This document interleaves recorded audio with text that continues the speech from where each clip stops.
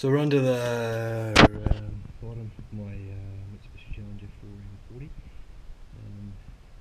Couldn't find any videos on YouTube of just how to do an oil change. Thought I'd change on one of these. So I'll put this one up so we won't make any mistakes.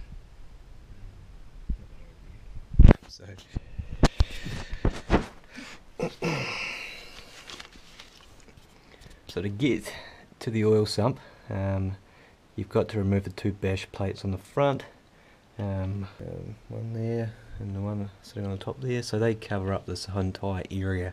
So do not go into that sump there, that's for the automatic transmission fluid, and you don't want to, unless you're planning on changing that, you want to leave it alone. Yeah, remove that. It's about 2 bolts for the front one, 5 for the back one. And that's pretty obvious with the sump there. It's a pretty messy job changing the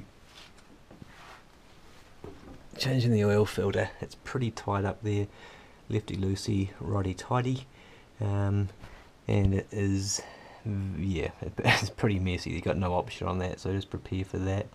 And then that's the new one I've got on there now. So what I'm going to do is just throw the bolt back in the sump, throw 5 or so litres in, crank her over for a few seconds to get her oil around the engine, and then just keep checking and topping it up until she shows full.